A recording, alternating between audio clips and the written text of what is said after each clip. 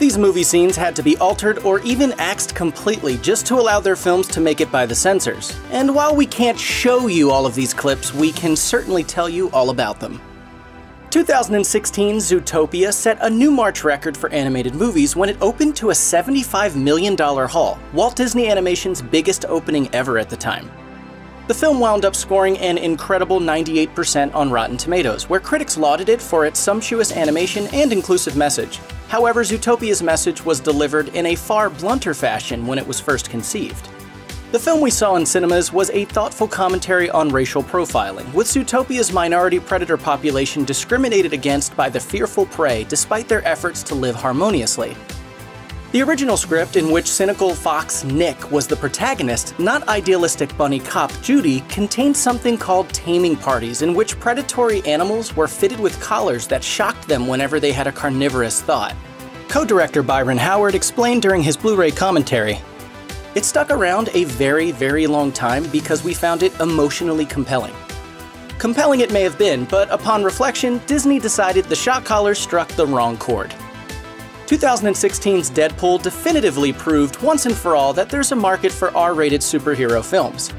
Described as gleefully profane by Rotten Tomatoes, the Ryan Reynolds-led flick made over $780 million at the worldwide box office, with audiences going nuts for its no-holds-barred take on the genre.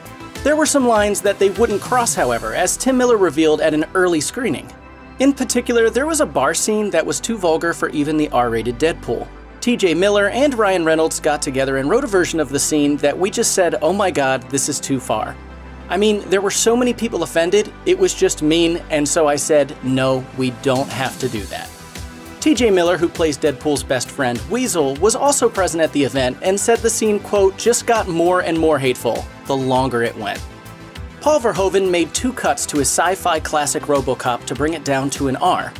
The offending scenes involved leading man Peter Weller and Kevin Page, who played the young executive that gets shot to ribbons during a botched demonstration of the ED-209 police robot. Page told The Hollywood Reporter, "He finally got the R in the last round of submitting to the ratings board by cutting 4 seconds. 2 seconds of me being shot on the table and 2 seconds of the back of Peter Weller's head coming off." Weller, who starred as Alex Murphy, the policeman who becomes Robocop, had the more memorable of the scenes in question. His hand and arm are blown off by shotgun blast before he takes a bullet to the forehead. An elaborate model of Weller was created for the sequence, which originally showed the exit wound in extreme detail, though this shot lasted less than a second in the theatrical cut. Matt Stone and Trey Parker know all about straddling the line between the R and NC-17 ratings. 2004's Team America World Police had to be recut a total of 9 times before the MPAA granted it an R rating. When the duo behind South Park first conceived their politically charged, all-puppet satire, the last thing they probably expected to get pulled up on was the love scene. Parker told the LA Times, "It's something we all did as kids with Barbie and Ken dolls." However, the board didn't see it that way, finding much of the marionette action too offensive. Producer Scott Rudin said of the prolonged battle to avoid the NC-17 rating, "There's nothing we're asking for that hasn't appeared in other R-rated movies, and our characters are made of wood and have no genitalia. If the puppets did to each other what we show them doing, all they get is splinters." Wes Craven's Scream had to fight with the MPAA to get an R rating. While the director refused to alter the opening scene in which Drew Barrymore's Casey is stalked by the killer, he agreed to remove the shot of her boyfriend's steaming intestines spilling out. There was one scene toward the end that also had to be tweaked, involving 2 characters, Stu and Billy, stabbing each other repeatedly. Craven told Bloody Disgusting, "Almost the entire third act had to be drastically altered. You know, the whole scene in the kitchen with the boys stabbing each other to establish the alibi? All of that." When Craven made Scream 4 in 2011, he was surprised to find the censors in a far more lenient mood. On this film, to my astonishment frankly, there were no cuts demanded. I guess if nothing else, it's a great example of how, as a filmmaker, you just have no idea what the MPAA is going to do. Deadpool pushed the boundaries of the superhero movie further than they'd ever been pushed before, and Deadpool 2 upped the ante when it came to gleeful violence. But just like the first movie, there were some moments that went a little too far and had to be cut. Speaking to CBR, screenwriter Rhett Reese revealed that one of the film's post-credit scenes was originally going to involve Deadpool traveling back in time and fulfilling a long-held fantasy that countless people have had over the years. Originally, it ended with Deadpool killing baby Hitler. At the very, very end of the credits, we had him going and killing an infant version of Hitler. We decided that was a little too harsh. Not killing Hitler, but killing a baby. The scene was shot and included in a test cut, but audiences didn't react as favorably as the filmmakers originally envisioned. Reese recounted to Uproxx, "He's got the crib, and he's standing in the German nursery, and he's leaning over the crib to do it, and there was kind of this, oh. And we thought we don't want to leave the crowd on an oh, so it ended up coming out." I think we both know I don't have what it takes to do this. There are numerous examples of politically incorrect moments in classic Hollywood movies that most certainly wouldn't make it past censors today, like Mickey Rooney's portrayal of a Japanese man in Breakfast at Tiffany's, or Disney's now infamous Reconstruction-era movie Song of the South.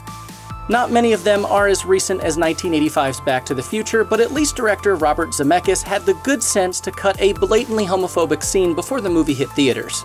The film's plot revolves around teenager Marty McFly traveling back in time and inadvertently becoming his own mother's love interest, so it was always going to be a tightrope walk for Zemeckis. In the end, he got the balance right. I don't know what it is, but when I kiss you, it's like I'm kissing my brother. But the deleted scene would have been a huge problem had it remained. In the deleted scene, Marty tells Emmett Doc Brown that he's feeling a little weird about the situation he's found himself in. The Doc responds by telling him to, quote, take a few liberties with her, which is creepy enough as is. But it's Marty's reply that really shocks as he asks Doc, what if I go back to the future and I end up being gay? 1985's The Black Cauldron almost sank Disney completely, with a production budget of $25 million, which had reportedly ballooned to $40 million by the time it was finished. This loose adaptation of Lloyd Alexander's award-winning fantasy series The Chronicles of Predain was the most expensive animation ever made at the time. With Walt himself no longer around, new CEO Michael Eisner was eager to take the company in a new direction and tap into the Dungeons & Dragon-loving teen market, though he came to regret his decision. When his new team of young animators brought the finished product to Roy Disney, Walt's nephew apparently experienced a, quote, oh no feeling. Directors Ted Berman and Richard Rich had gone way too dark for Disney sensibilities. New head of animation Jeffrey Katzenberg cut a whopping 12 minutes from the movie, including a now notorious scene in which the Horned King's undead army kills two henchmen in gruesome fashion. Their skin is melted away, leaving only their skeletons behind. A former bad boy of British cinema, late director Ken Russell pushed his luck with film censors throughout his often controversial career. The English director received an Oscar nomination for his 1969 film Women in Love, but recognition from the Academy didn't make him want to tone his style down. Quite the opposite, in fact. The ending Russell originally had planned for 1971's The Devils became the thing of legend.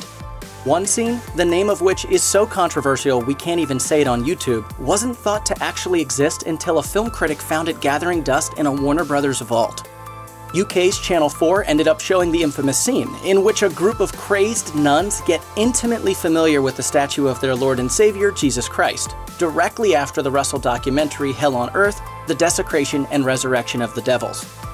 Unsurprisingly, the climactic scene had to be cut from The Devils before censors would approve the film for release, as did a number of other offensive moments.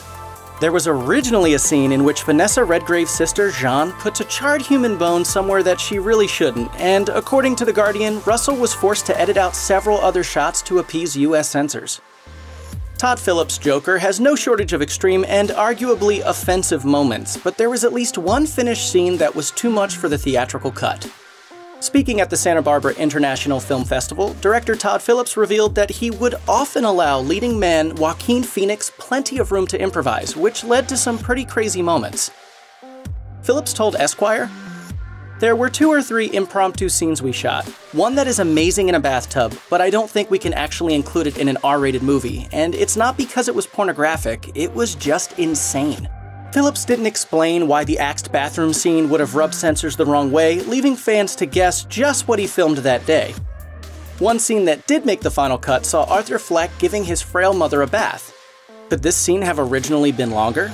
Or was Phillips talking about a different bathtub scene altogether? Sadly, we'll probably never find out, as Phillips told Collider, "I hate deleted scenes. They're deleted for a reason. The movie that exists is exactly the movie I want it to be, and I will never show a deleted scene." Disney Plus users are met with a warning about, quote, outdated cultural depictions when they select some of the studio's older animated offerings, Fantasia included. Released in 1940, Disney's third feature film consists of 8 individual segments, one of which was considered controversial from the beginning. The female centaurs in the 5th segment, the Pastoral Symphony, were originally drawn bare-breasted, but the nudity ultimately fell outside of motion picture production code guidelines, meaning they had to be redrawn. The centaurs' breasts were covered up, but remarkably, nobody saw a problem with the racist, insensitive depictions of black centaurs in the Greek mythology-inspired segment. In the original version, the Pastoral Symphony featured 2 dark-skinned female centaurs named Otika and Sunflower, both of whom serve light-skinned characters. Otika rolls the red carpet out for Bacchus, the god of wine, while Sunflower is shown polishing the hooves of a white female centaur. The studio started editing the characters out of the film in 1969. Disney editor John Carnahan, who removed many of these shots for the 1991 VHS release, told Entertainment Weekly, "It's sort of appalling to me that these stereotypes were ever put in." In the year 2000, Disney released a so-called uncut version of Fantasia to mark the film's 60th anniversary, keeping Otika and Sunflower out of sight with subtle pans and zooms. Check out one of our newest videos right here. Plus, even more Looper videos about your favorite movie moments are coming soon. Subscribe to our YouTube channel and hit the bell so you don't miss a single one.